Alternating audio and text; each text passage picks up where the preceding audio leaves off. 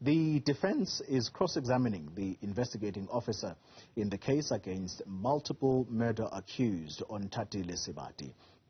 Now, testifying at the bail proceedings in Brits, that the Magistrate's court yesterday, Isaac Thlapi told the court that the teenager ordered a hit on her family because she was, quote-unquote, to be free. Now, the investigating officer also claims that Sebati paid the two alleged hitmen 100,000 rand from the payouts she received from her parents' estate. Her father, mother and pregnant sister and the little brother were killed in 2016. Let's get the latest now from our reporter Tshegohaco Moagi, who is covering this story. Tshegohaco, good morning to you. It's yet another disturbing story from the one we saw last year, where a family member would basically take out hits on their family members in order to get payouts. But the statement that she was to, quote-unquote, be free, what was that about? What was the officer trying to explain to the court there?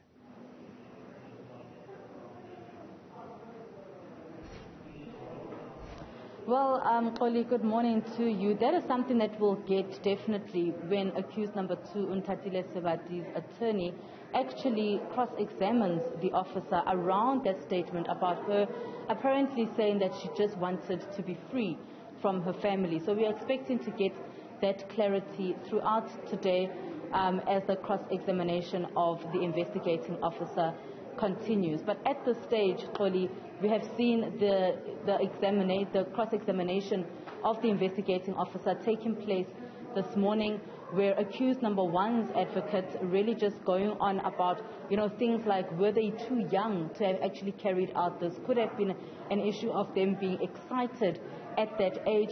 We've also heard from the advocate asking the investigating officer around the issues of whether accused number 1 actually cooperated with what had taken place, cooperated with handing himself over to the police.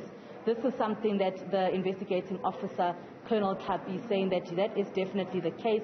Accused number 1 did cooperate with handing himself over to the police, even though it did not happen on the same day that he had gone to the family home to try and find accused number 1, as Tumelo Mokoni, who is accused number 1, was not home at the time. He had gone to Garankuwa, and the investigating officer telling the court that he had requested that as soon as he comes back, that his parents call him and tell him that Tumelo Mokoni has returned. However, that did not happen, but they did hand him over to the police the following day. And another thing that the advocate has really spoke about was whether they were too young and that they carried out this as a form of excitement. And the investigating officer saying that, well, if you are at that age, if you think about it, Xoli, they were about 18 years old, these two boys, when this incident took place. Onthatile Sebati herself being about 15 at the time. And the investigating officer saying, well, if you think about it, at that age, you should actually be scared to hold a gun. Instead, they were able to get hold of Onthatile Sebati's father's firearm, and they carried it throughout the day, during the day, before they got the time and the chance to actually kill the family later in the evening.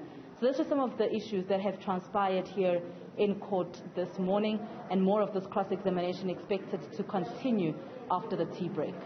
More updates from Tshegohaco Moagi throughout the day. Thank you very much for the time being.